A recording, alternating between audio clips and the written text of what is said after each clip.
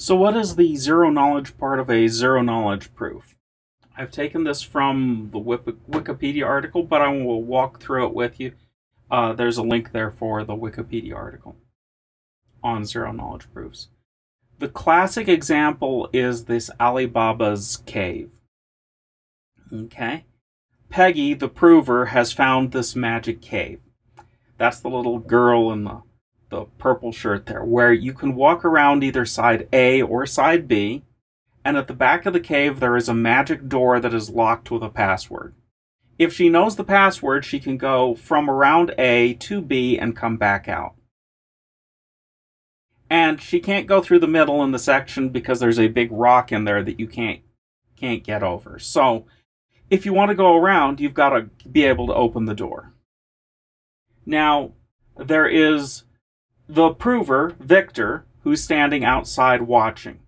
And he can see her go into the cave, and if she chooses to go via route A, she can unlock the door with her magic password and come back out route B. And by doing this, he's observed that she has done this. But he doesn't know whether she's going to go A or B. So some of the time she goes via A, and some of the time she goes via B. So he watches her, and he goes into the door of the cave, and he's going to tell her something after she's already gone into the cave. He's going to scream, "Come out A." And if she's gone in A, she doesn't have to unlock the door. But if she's gone in B, she has to use her password to unlock the door. So half the time she doesn't have to unlock the door, and the other half she does. So every time she goes through the door, it relocks behind her and she has to use her password again. But if he sees her come out A, he's got a 50-50 chance that she knew the password, because that meant she went in B. So he does this a bunch of times. And each time he increases the likelihood of seeing her go in. She randomly picks A or B. He randomly says A or B, and she comes out that side. And each time he gets greater and greater confidence that she has actually the password and she can go through the hidden door at the back. This is the iterative part of a zero knowledge proof, as in, I prove something, but it's not an absolute proof. It's a proof that has a certain probability of demonstrating that I know the solution. And that probability of demonstration means that if we're going to do this in the snark fashion, where it's a one-time thing, we have to have a very high probability that you actually know whatever the secret is. So, provided she can open the door, she can go through, she can come around, she can open the door, he can see that she's opened the door. And there are a bunch of criterias that we might have on this zero knowledge proof. For instance, could he record it? Yeah. Would he be given any information? Well, no, because he waits outside and he sees her go into the cave. He doesn't know at that point whether she's taken path A or path B, until he steps in and tells her, "Come out path A." So, by doing that, he has no clue whether or not she has it or she doesn't, other than the fact that she comes out of the other path.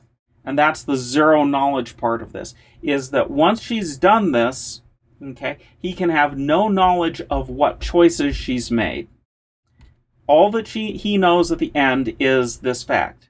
Did she come out? Okay?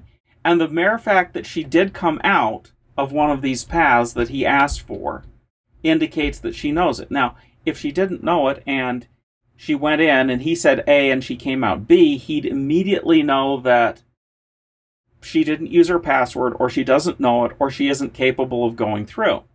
So the flip side of this is that if she fails to come out the right path, then she obviously doesn't know this.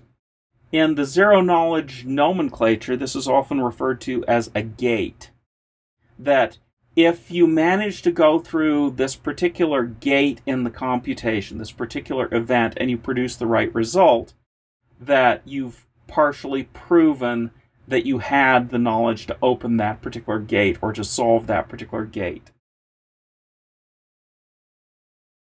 So that's how kind of the zero knowledge part works.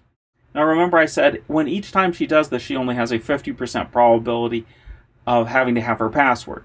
That's because she could go in, he could say A, back up here. He could say A, but she could be sitting over here already and just come back around this side. It's only a 50% probability on that gate. Now, with lots of stuff in zero knowledge proofs in cryptography, what we do is we just make that probability infinitesimally small that there is any chance that they don't possess the correct password. In elliptic curve cryptography, it's basically 1 over 2 to the 256. The probability is less likely than the chance of, walking through a wall and having quantum uncertainty allow you to pass through the wall without having to open a door. And consequently, that probability being so low guarantees that in a single pass, you have guaranteed this result. And that's the snark part of ZK snarks, is being able to do this in a fashion where a single solution that is pre-computed proves that you have the result. But that single solution also doesn't give away anything about what the process was or other information about you. It just demonstrates that you have the particular password, that you have the particular key.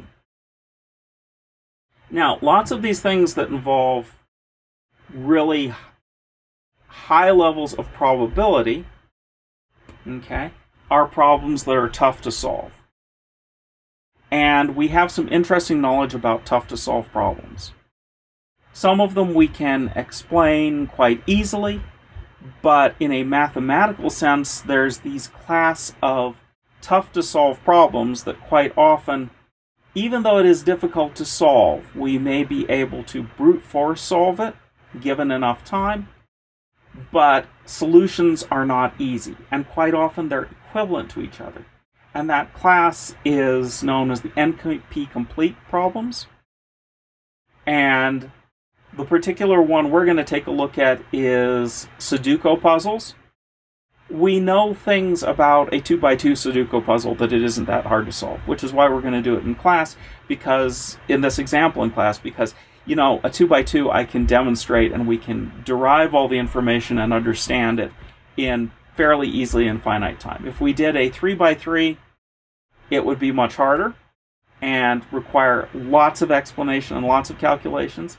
And if you did a 9x9, you've reached the point where it's sufficiently difficult that, generally speaking, human beings can't solve it and computers take a lot of time to solve it. But that's because this is in a class of graph coloring problems that are NP-complete. And it's been mathematically proven to be NP-complete. So, I don't know if you know much about Sudoku problems. This is not something that I really knew much about before it came to my attention in relationship to demonstrating zero-knowledge proofs. But we start out with this little matrix of values. And you'll notice my initial set has one number in each little corner. So over here in this corner I've got a 1, in this one I've got a 2, in this one I've got a 4, and in this one I've got a 3. Now a solution to the problem is when you can go across any one of these, like across that first row, and every number is used, as in 1, 2, 3, 4 in that row, and consequently it'll have the same summation as every column. If you do a column, every number is used, 1, 2, 3, 4. If you look at any block, there's one of the little 4 blocks, then every number is used in that 1, 2, 3, 4, which means these all add up to the same values. And the challenge is to arrange the numbers in a fashion for the entire puzzle so that you get that result. Now, there turns out to be a unique solution to these puzzles. As in, given an initial state, there's always one unique solution. and only one. So if you happen to know the puzzle, this is the solution, then you have solved this hard problem. That's your setup problem. And at that point, you can do things with that solution to prove that you have a solution.